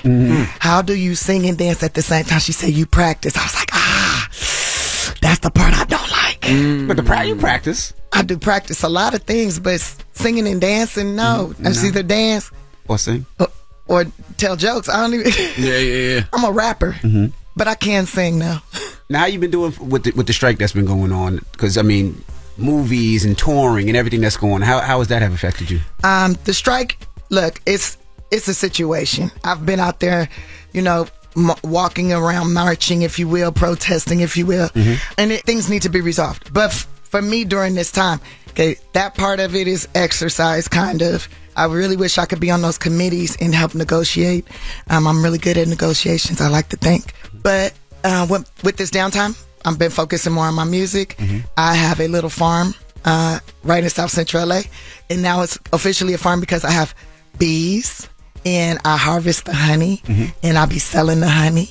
So I bees in the trap. That's in the trap. That's smart. Last person I know that did that was Dr. Oz. Yep. Dr. Oz had a bee problem in his backyard, so he decided to start harvesting the honey from the bees. Yeah, and once you start harvesting it, and when you sell it, you become a farmer. And that's the tax write-off. And the taxes are super duper low. Yep, super low. And then I've been focusing more on my properties. I went ahead and bought a couple more, and I've been turning these like duplexes and apartment buildings into like transitional living situations for foster youth. And I get to spend more time with them, and I'm learning more from them, and I'm teaching them more of what I know. So I have a little more time to be more useful in my community. I love it. So I love it. And so the grocery store you opening is that's clearly going to be farm right to the grocery store. Yep.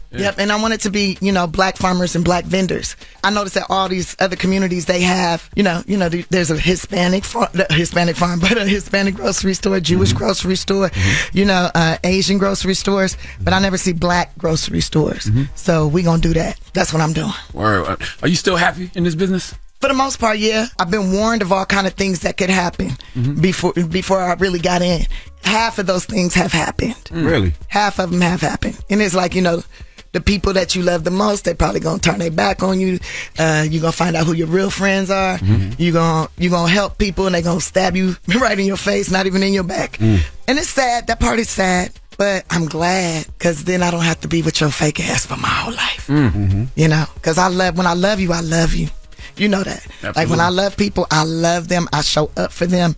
And I don't want to show up for nobody that don't really love me. Does it give you trust issues? Yeah, I got trust issues for sure. I used to trust people so much, just easily I take you for face value.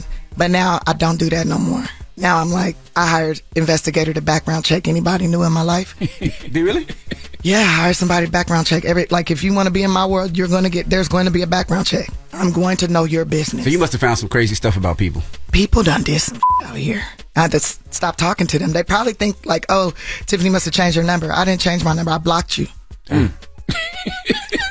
Damn. I blocked your ass. How did that impact your love life? So now I'm even more selective. So do the background check. Did you know that you can do STD tests at home? Off of Amazon, you can order STD kits. Oh, you guys are married, now, so you don't know about this. I heard you got a dog that can sniff STDs, but tell about this first. No, so the dog died. Oh, damn. The dog died January of 20. You must have sniffed the wrong STD. Nah, she's 14 years old. Oh, okay. She's old, pit bull. So, I've learned that on Amazon you can buy STD testing kits. Okay. So I'll do a background check on the guy. I'll hang out with them for a while, for a month or two, maybe 3, 4. Let him take me out nice places and stuff. Once I decide, okay, I want to hook up with this dude, I'll be like, you gotta take this test. It takes about 2 weeks. Some of them are instant, and some of them takes about 2 weeks to come back with the results. I'm like, when the results come back, you're gonna these cheeks. And then that's how that goes. And as soon as he asks me for any money or say he forgot his wallet or he seemed kind of broke, I disappear. Damn. All right, we got more with Tiffany Haddish when we come back. Let's get into her single. This one features Little John and 5 Yo Foreign. to the club close. It's the Breakfast Club. Good morning. The Breakfast Club. Tiffany Haddish is still here. Charlamagne? Would you ever date another man in the industry? Nah, I'm cool on that. I like small business owners. I'm about the small business owners. Why don't you like the industry? Nah, I want small business owners. She said she likes small penises and small business owners. She didn't say small like. penises. I do like small penises. Yeah, I like a good medium. Jesus. Yeah, I like a medium and a small business owner. Because small business owner is going to appreciate me a little more than a dude in the industry. I feel like also dudes in the industry, it's like egos and stuff involved. And if you shine a little bit too bright, if this is whatever, I done talked to a few guys in this business and I just realized they're better at doing their job of being a celebrity and I'm better not being with that person. So what about if it's a small business person with a bigger size penis? I don't want the big penis. I have endometriosis, so I'm good. I don't want to hurt. What is that? I don't know. I was hoping you would know. What is it? Google, what is endometriosis? I can't even spell it. Endometriosis. So endometriosis. Endometriosis. I see it. Hold on. I got it. So it's something that women suffer from. Disorder in which tissue similar to the tissue that lines the uterus grows outside the uterus in places where it doesn't belong. Right, and then it can overgrow on the inside of the uterus, and it causes pain. So if you're dealing with somebody with a whole lot of meat, you know what I'm saying? It's gonna be a situation, and it's a little discomfort. It's uncomfortable. It's uncomfortable, and I suffer from discomfort every month, and I thought it was normal, and I'm just now finding out this year that that's not normal. Your cycle is not supposed to hurt. If it hurts when you're on your cycle, that's a problem. There's a problem there. It's not supposed to hurt at all. Maybe you get a little tired because you're losing blood, but it shouldn't be painful. And if it's painful, you probably have endometriosis. Now, true, it says there may be heavy bleeding or pain during sex or when having bowel movements. Nah, I don't be bleeding during sex. I don't do that. But it means there's more meat down there than in the vagina. Well, it is meaty. Well, tell us about your partnership with the Arby's Foundation. What does Arby's think we got the meat? What is the Arby's slogan? We got the meat.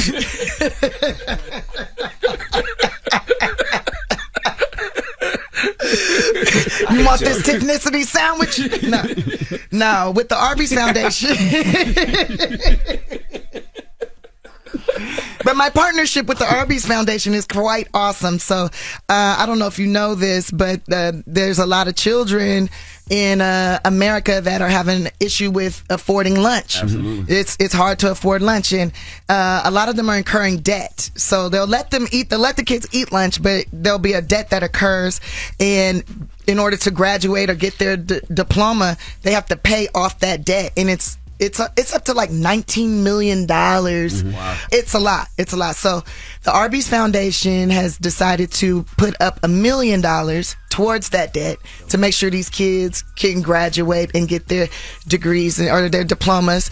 And I got really excited about that because I remember, having a lunch ticket, getting that free lunch, and being able to learn better. When I'm hungry, I don't learn so good. But when I'm full, my ability to learn is a lot better. Right. So I was going to ask, you were at the VMAs. We seen you there. What was your thought on the VMAs? Tell us about it. Cause everything was just so great. In the way that it was set up, it felt like I was in like this super fun spaceship concert. Because the aliens are coming. So I'm just waiting for my alien husband to come and take me away. You ready for an alien at this point? Is that bad out here? Yeah, I'm cool. I want an alien husband. I think it'd be dope. We could levitate together, talk to each other with our minds. Yeah. Did you get your heart broken last summer? Oh. He was a big business owner. Oh, well. A big business owner? Big business owner. What? And what happened? Y'all broke up? I don't even know if we was really together. Well, you see, y'all married, so you don't know this life. I get But the single women out here know what I'm talking about. You think you in a relationship, you're not sure. It feel like it because you at his house all the time, he at your house, but then you find out that you got a whole other family? Yeah, it's the situation. Damn. So what stops you from putting people like that on blast? I don't want my picture next to their picture.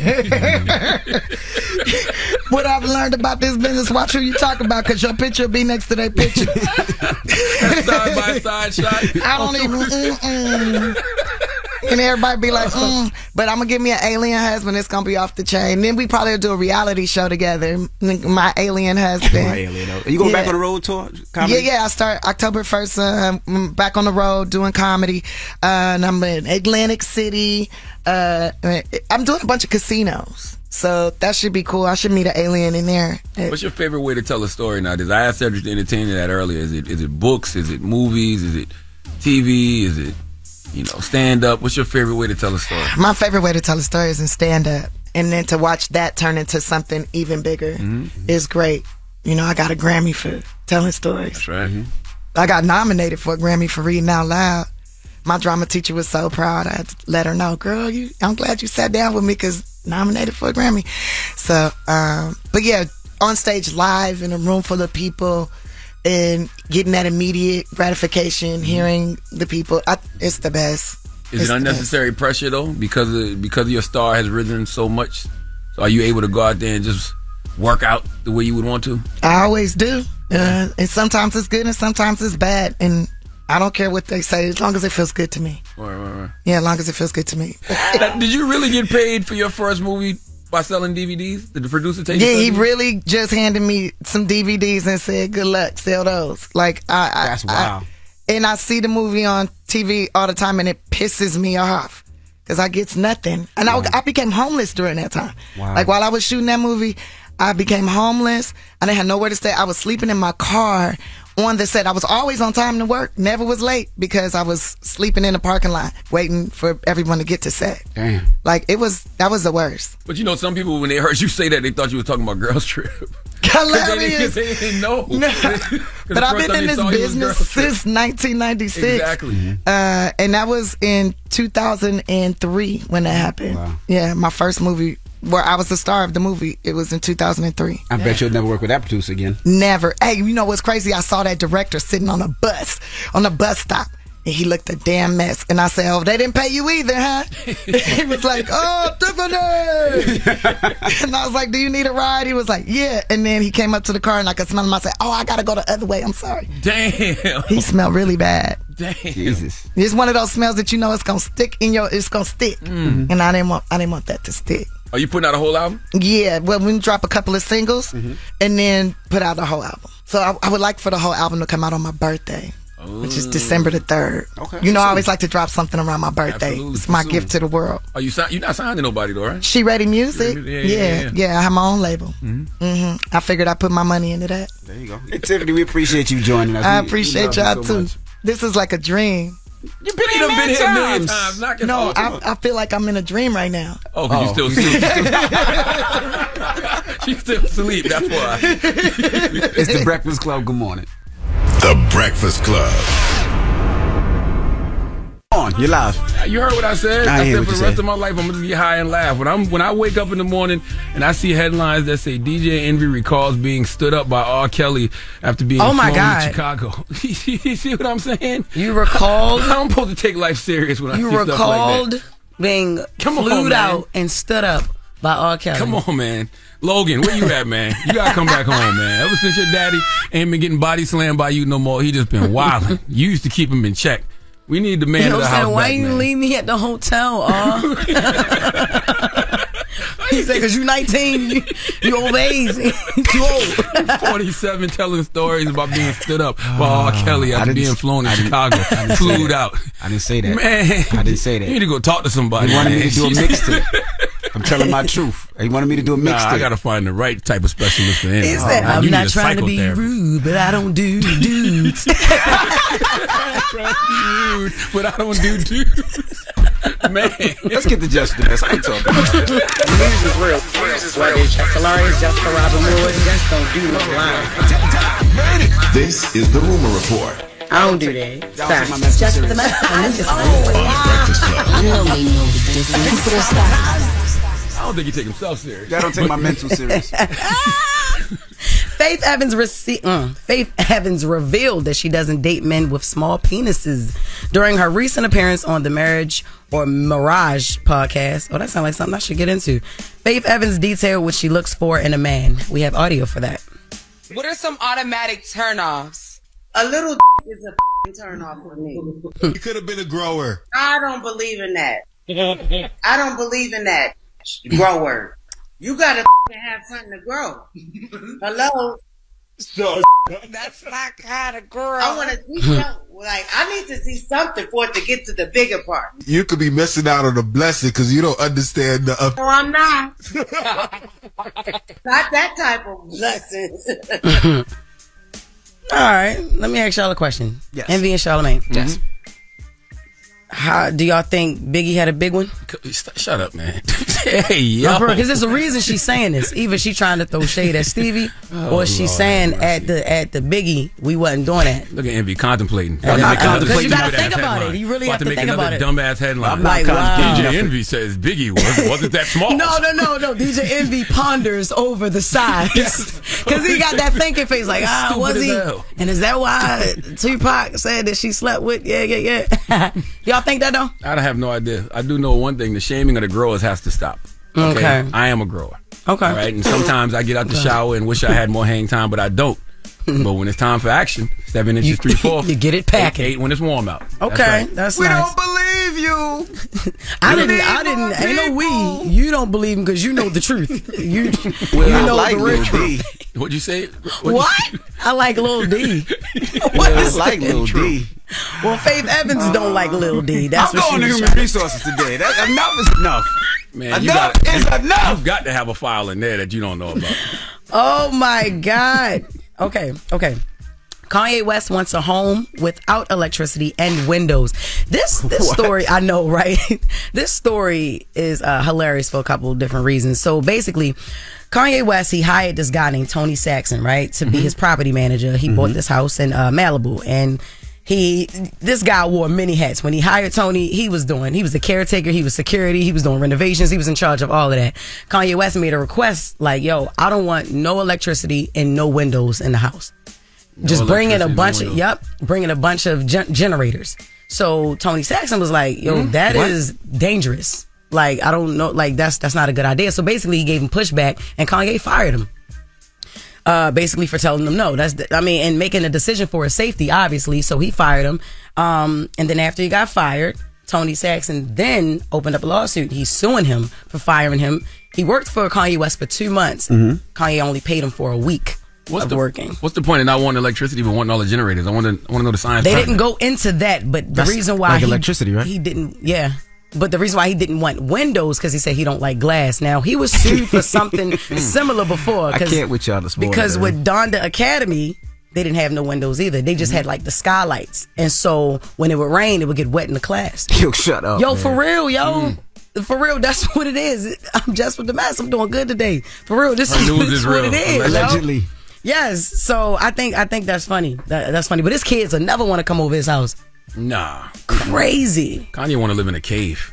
There are actual people that lives like this though. Well, with no windows and no electricity? No windows, no electricity. There are people that live like this in our world. Yeah. Yeah. No, I don't believe that. You don't believe that? No way. Wow. I'm gonna show you. I'm telling you. I'm gonna do my research. I'm gonna tell you them all where they at. All right. There's people that live like that. Well, that is Jess with the mess. All right. It is. Let's get to the People's Choice Mix. It's the Breakfast Club. Good morning. The Breakfast Club. Your mornings will never be the same. NFL is here. DraftKings Sportsbook is an official sports betting partner of the NFL. Download the DraftKings Sportsbook app today and use code ENVY for a special offer when you sign up. That's code ENVY, E-N-V-Y, only at DraftKings Sportsbook. Morning, everybody. It's DJ Envy, Charlamagne the Guy. We are the Breakfast Club. Now, shout out to everybody. I was out last night. It was my wife's friend's birthday party. She had like a Jamaican bashment in the city. So shout to Toya, happy birthday, Toya. A box your mouth bash. No, it's not a box your mouth bash. It wasn't a box your mouth bash? Shout to Louis V, who's up there. He was hanging out with me last night. My guy, Louis V. Yes. Cardi B was in there. I seen, who else? Kodak Black, French Montana, Rich the Kid. Who else was in there? Good people, it sound like. Bunch of people in there. We had a good time. Serrani. It's Serrani. Yeah. Cranium was in there. It was a great time last night. So salute to everybody that came out, had a good time last night. I'm tired. I'm paying for it now. I am paying for it. I tried to invite Jess, but Jess ain't hit me back. Oh my God, I was too busy cleaning up the mess you made with Tyrese. I was being his therapist on the phone. Yo, shut up, Jess. He said, while Envy's out there partying and getting his life and not thinking of me. See what I'm saying? I'm here still thinking of him, praying for him every day. See what I'm saying? Yeah. Tyrese got Jess as a therapist. You got Tyrese as a And he marriage over there with counselor. Kodak Black. You know what I'm saying? You about to make Kodak Black his pastor. Kodak Black gonna christen the next child, huh, Envy? I'm not having no more kids. I'm done. He said, I'm done with this. I'm done with the kids. And All Jess right. got shows this weekend. There, where you at? I sure do. Duvo.